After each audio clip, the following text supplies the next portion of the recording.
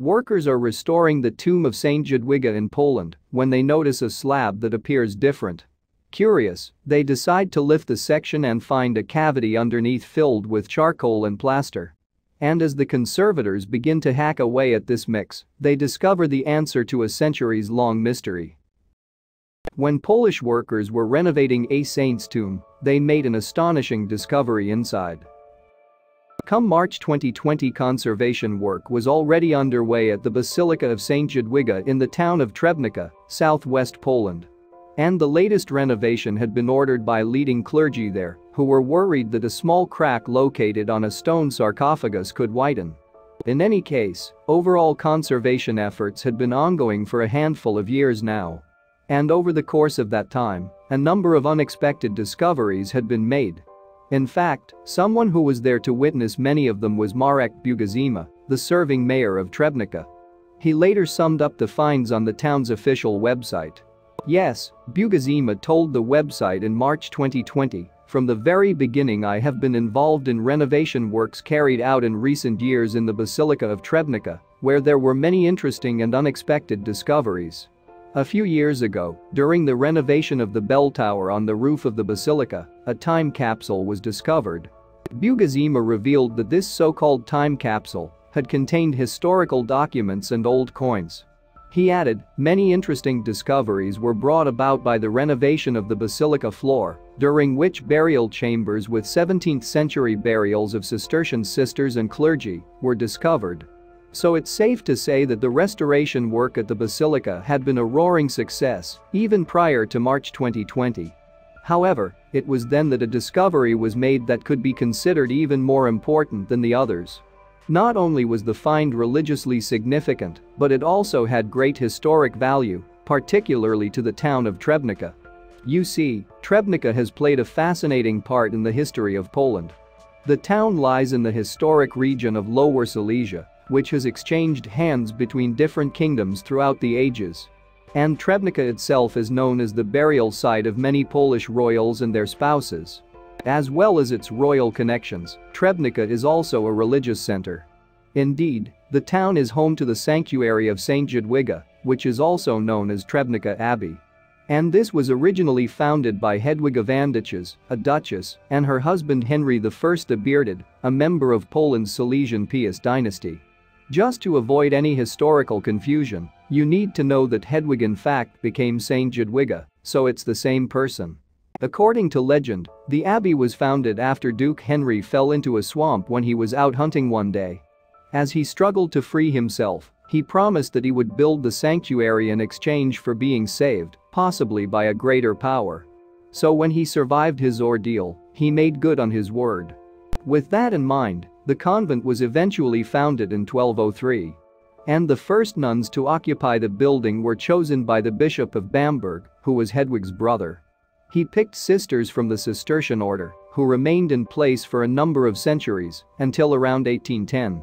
For over 3 centuries after its 1203 founding, the convent's abbesses were members of the Piast dynasty.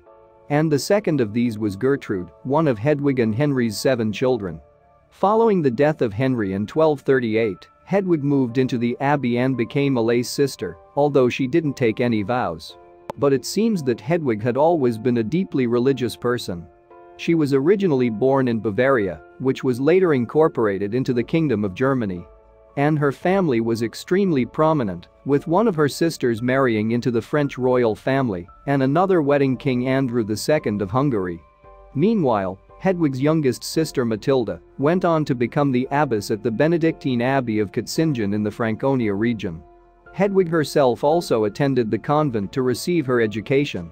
Furthermore, 2 of Jadwig's brothers were bishops.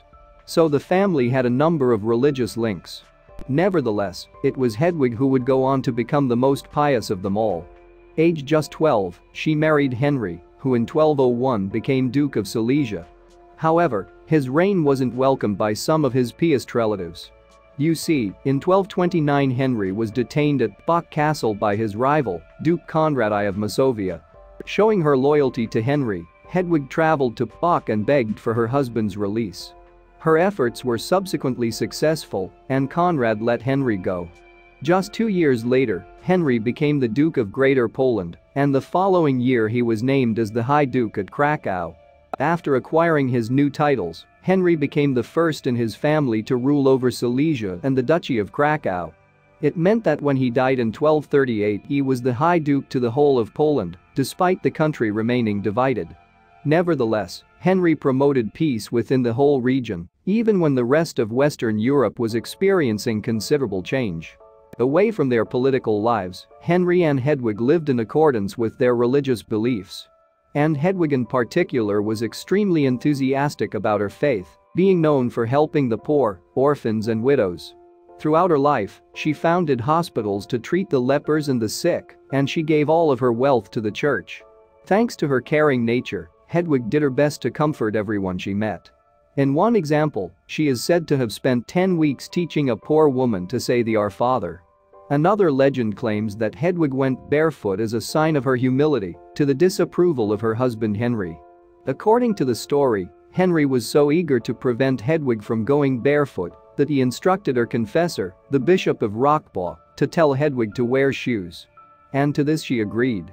However, rather than placing them on her feet, she tied them to a string which she hung around her neck. Anyway, after Henry's death, Hedwig reportedly accepted his passing with the help of her faith. She reportedly said, "Would you oppose the will of God? Our lives are His." And so she dedicated the remainder of her life to her religion, moving into the monastery and taking up the habit. As part of her new life in the monastery, Hedwig used her influence to spread religion within the Silesia region. In fact, she invited clergymen to come and settle in the area from Germany, and an influx of migrants saw the emergence of new towns, cities, and villages, too. While Hedwig devoted most of her life to religion, she was no stranger to heartbreak. You see, she and Henry produced several daughters but had just one surviving son. He would become known as Henry II the Pious, but died during the Mongol invasion of Poland in 1241. Interestingly, it's said that Hedwig pointed out her son's body in the battlefield but was not shocked as she'd been warned in a vision prior to the event. Possibly to mark her son's passing, Hedwig and her daughter-in-law, Anna of Bohemia, established a Benedictine abbey in Legnicki Pole, the site of the battle that claimed Henry II's life.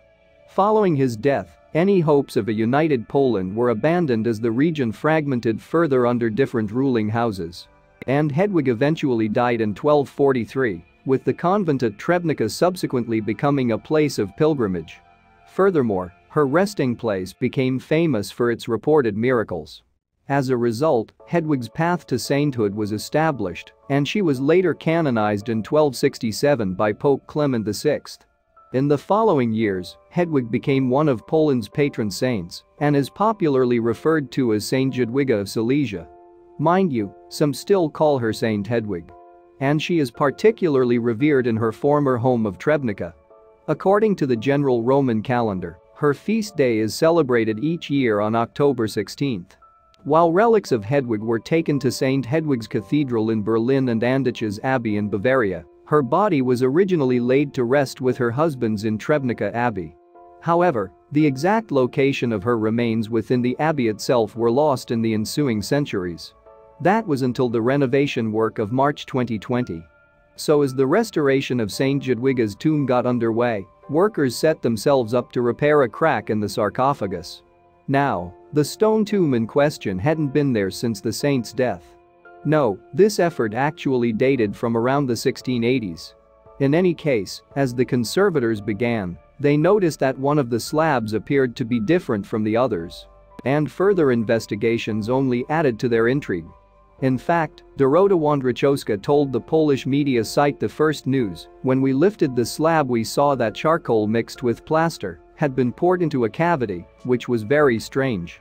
So we thought we had to check it out."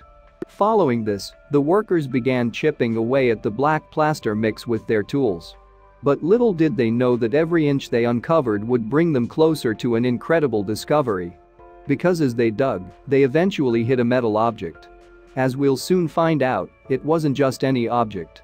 Indeed, wiping the dirt from the surface of their find, the conservators could see a glint of silver shining back at them. Removing the treasure from the cavity, the item was identified as a small casket. And on the box was a golden coat of arms of Krystyna Katarzyna Pawłowska of Wierzbno, who was a priest in Trebnica in the 17th century. However, it seems that the priest's coat of arms was perhaps misleading. That's because the casket was found not to contain his remains. But thankfully, a lead plaque that was found alongside the casket provided further insight into what, or rather who, it did contain. That's right, the Latin inscription on the plaque revealed that Saint Hedwig of Silesia's remains were inside the silver casket. Furthermore, they'd been placed there in the latter half of the 17th century. So you see, after centuries of mystery, Saint Jadwiga had been found, and she was still in Trebnica. Therefore, it seems that Saint Hedwig's bones had been placed inside the silver casket and buried in the tomb some 340 years ago. However, there had been no historical records made detailing the exact location of her new burial spot. But experts had still believed it was somewhere inside the basilica. Commenting on the significant find, Father Piotr Filas, one of the abbey's priests, told the First News, "We knew that the saint's bones were somewhere in the vicinity as they were laid there in 1679, when her tomb was built." But confusingly still, the priest also revealed that the inscription on the casket was dated 1764. Clarifying this, Fr. Filas added, "We believe that nobody has taken a look at the bones since that date." As a result, he felt the timing of the discovery was significant. Fr. Filas explained, "I think it is a sign for us that she can be a patron for our modern times." Meanwhile, Mayor Jadwiga marked the occasion himself with a post on Trebnica's official website. He said, "For me, it is a great personal experience and historical event. I am very happy that I could participate in this important discovery, for which I thank Father Filas very much." Jadwiga went on to describe the richly decorated sarcophagus from the 17th century in which Saint Hedwig's remains were discovered. And referring to her by her Polish name, the mayor added, "Saint Jadwiga has a special place in my heart, which I have expressed many times."